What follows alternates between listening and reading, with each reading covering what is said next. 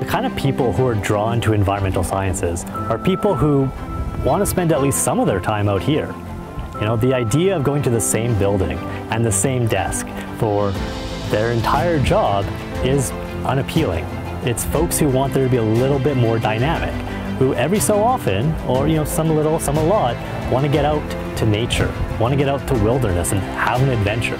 I decided to go into environmental sciences so I know what I'm looking at when I'm outside, so I can help the environment, I can restore everything that I'm looking at. Being around Vermilion, there's a lot of oil sites, and I thought it would be interesting to learn how to restore that back to its natural habitat. These students leave with understanding of different types of ecosystems, what goes into those ecosystems, and what the components in those systems really need.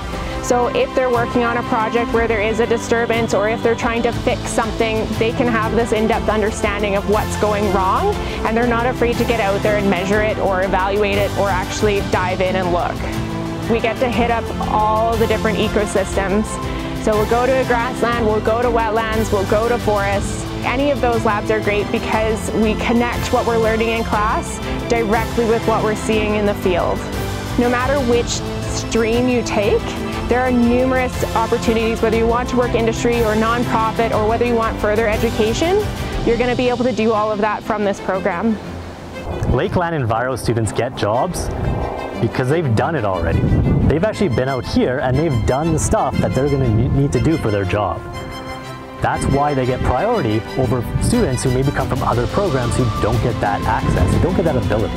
I chose to study environmental sciences at Lakeland because I really wanted that hands-on aspect. I feel like it gives me a bit of an advantage in applying for jobs because I visited with a few university students who are studying similar environmental science stuff that we are here, and they feel like they don't have the hands-on ability to use equipment that employers are looking for.